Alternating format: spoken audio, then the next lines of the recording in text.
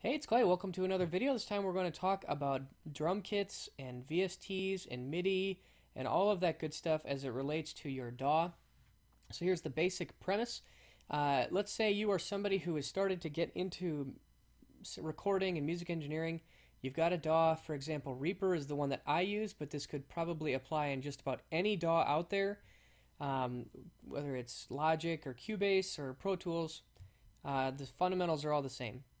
And let's say that you want to add some drums to your sound, but you don't have the time, space, or equipment or knowledge to do this with a real drum kit, and you want to use a drum machine or a drum VST plugin. So I'm going to show you guys a free drum VST plugin. It's this one right here. It's called MT Power Drum Kit 2. It is completely free. There's no strings attached, and it sounds pretty good. And I'm going to show you how to install it and download it and then use it and create some basic drum loops in your DAW. And then, that's going to show you how to use MIDI and all those types of things. And a lot of that stuff would apply to other drum softwares like Superior Drummer, Easy Drummer, Slate Drummer. A lot of them are very, very similar. So let's go ahead and get started. Let's start off by, first of all, talking about how to download and install a VST plugin. So regardless of what you're using, the process might be a little bit different. I think like Easy Drummer might have just an executable file you can run, but with MT Power Drum Kit 2, first just do a Google search for MT Power Drum Kit, or I will put this link that I'm looking at in the description of this video. Then you want to download there's 4 options here depending on what type of software you're using. I'm using 64-bit Windows. If you're a Mac user, use this one. If you don't know, I guess do a Google search for how to figure out what bit of Windows you're using. But when you download this file, it will download as this. I've already downloaded it ahead of time to speed up the process. So once you've downloaded this file, then you get these right here. There's a little installation text file. I'm basically just going to tell you how to do this. So what you need to do is take these 2 files, this mtpowerdrumkit.dll, as well as the mtcontent.pdk. These 2 files are the ones that you really need. So you want to just highlight them and copy them, or you can drag and drop. And then you need to find your VST plugins folder. Now this is the folder that you are using in your DAW to load your VST plugins. The one that I use is at my computer, C, program files, x86, VST space plugins. This is the one that I use, and then you just take these 2 files and you drop them in here. I'm not going to do it because I've already installed it. So, but once they're in this folder, you go back to your DAW. I'm using Reaper, and then you want to open up your settings menu or preferences. I believe this is under options, preferences. And then you want to find your plugins and then VST, and then just hit rescan. So you right here where it says this is the VST, the folder I just put it in, that's how you know where to put it. Then you click rescan, and then your new plugin will be loaded into your DAW. That process, that basic idea applies to loading any VST plugin to any DAW. That's the basic concept. So now that you have your drum kit loaded into your DAW, let's talk about using it. So first and foremost, I've loaded up a basic track here. I'll just play it.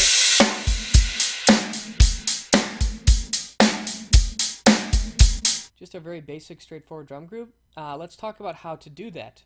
So first you want to load up a new track, and then you want to add a new MIDI item. So this right here is going to be, I'm going to leave that first one up. This is going to be your MIDI item. You can do all sorts of different things with this. You can make it bigger. I'm just going to make a 1 bar, and I'm going to glue these together. So this right here is this piano roll. This is where you're going to create your MIDI notes. We'll come back to that in a second. So then on top of this MIDI track, you want to add your VST plugin. So to do that, you hit Effects, and then you want to go to VSTi. And so the one that I just added is this MT Power Drum Kit, and hit OK. It's going to load up a second, and it's going to ask you to Okay, so here we've got the drum kit. When you click on each one, you can see it. There are just some different options here. You can mix things if you want. This is actually very helpful. You can choose from some standard grooves. So this is kind of, now that we've got our drum kit loaded in, there's probably 3 different basic ways that you can use the drum kit software to create an actual drum beat. So the first way is to pick from one of their standard grooves, and this is kind of what I recommend for if you don't really know what you're doing. So they've got all these different styles here. I'm just going to pick an 8th. Let's do closed hi-hat and just this first one. So what I'm doing right now is I double click and I'm just testing it. So you have a couple options. They have this composer right here, so you can drag this in here. It's going to sound really good. Now with right here, you can see that it's played for 3 bars, so that leaves space for a fill. So let's say that one sounds good to me. Then I'm just going to put this here, and so now what I've created is 3 bars of this groove that I listened to first, and then 1 bar of fill. And let's say that this is exactly what I want. Then I can select both of these and then move the window over and then drag and drop them onto my track.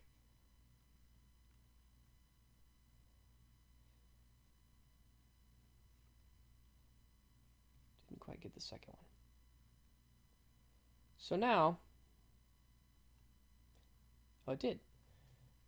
So now I've got those 2. If we just go ahead and listen to this for a second.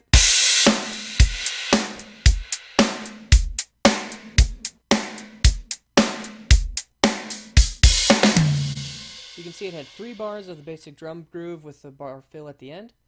And using the stock grooves is a really nice way. If you're going for a basic drum beat, the stock groove is just a really handy, easy way to get an approximation of what you want. So what I have done mostly when I'm starting is I'll find a stock groove that's kind of in the ballpark of what I'm trying to achieve. And then if you double click, you can open this up. And then this is the specific MIDI notes. So each of these little marks apply to when the MIDI triggers. And then each of these vertical notes identify a piece of the drum kit. So this is the slash.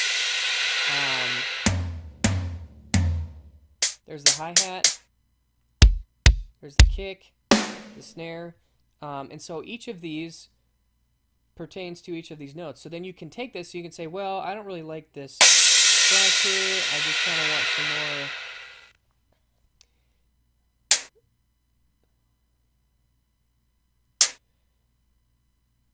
I just want some more straight hi-hat. So, and then there's a whole bunch of different ways that you can edit this. One of the important things to keep in mind of is the velocity. You don't want your drums to sound unrealistic, so you want to kind of experiment with different velocities to try to get some realism there. Think about how a drummer would actually play a song, how hard they would hit things, and that kind of experiment from there. So the first way is messing around with some stock grooves. The second way is you can just do this from scratch.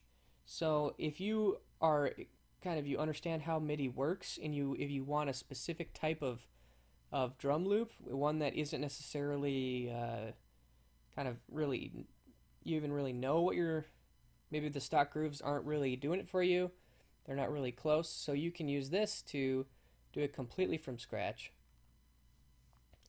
Just going to glue these guys together, so then you can create this totally on your own.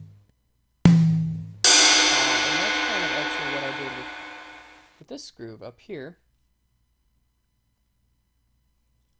I just did this ahead of time. This was a groove that I made, and typically what I do, and one of the advantages is when you're doing this is you can program in some of the little details to get it to sound a little bit more realistic.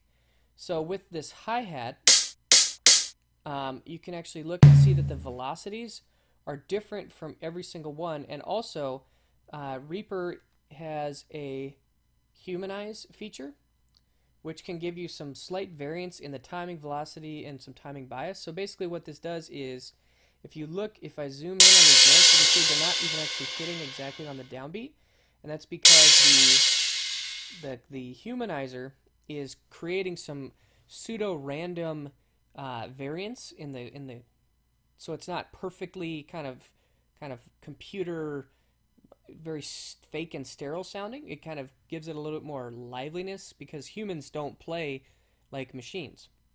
They make little mistakes, and so our ears are used to hearing some of that variance.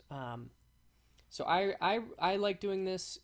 It gives me a little bit more control over kind of the drum kit, and the stock grooves are a good place to start, but a lot of times they need polishing, and if you know what you want right away, and you can kind of get used to quickly creating these, this can be a really nice route to go. And then the third path is if you have a MIDI pad or a MIDI keyboard, like an external thing, or even you can use your keyboard. I know that there are ways to do that, so you can actually program.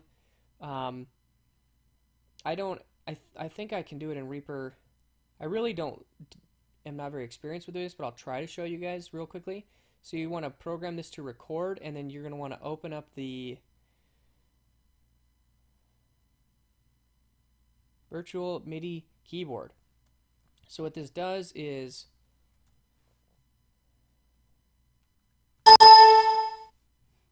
allows me to program these drums live. So then I can just play this, and then I can use the keyboard. Okay, it's actually set up to record my voice because I need to have the input be MIDI. So then once I do this,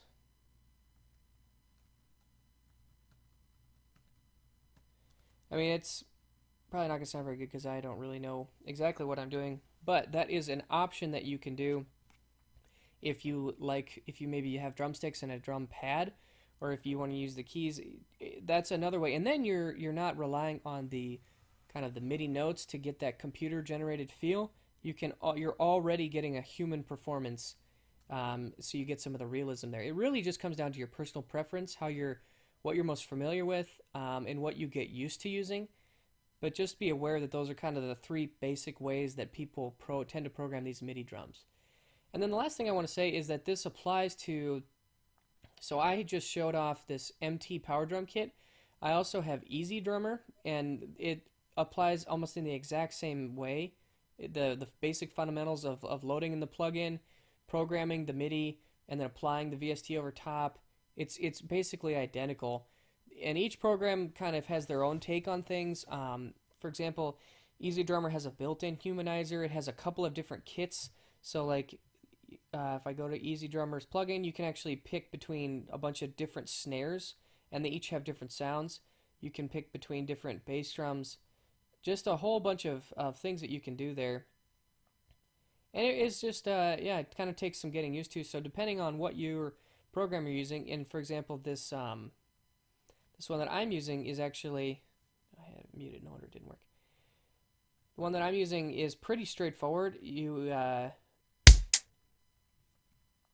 With the kit, so you don't have a lot of, I guess, customization to like tweak the change of the drum sound. You're kind of stuck with one, but as a basic tool, and as a totally free piece of software, this drum kit sounds really, really nice, and it competes very well. You don't have kind of the same tweaking and customization as maybe some of the other ones, but if you just need some really good sounding basic drum sounds, it's a really nice way to go. So, covered a whole bunch of different things there. I hope that some of, or at least a little bit, is helpful to you guys. Please let me know down in the comment section below if there's anything you have questions with or want to see some tutorials about, whether it's guitar or Reaper, mixing, recording, anything like that. And I'll see you again soon. Bye.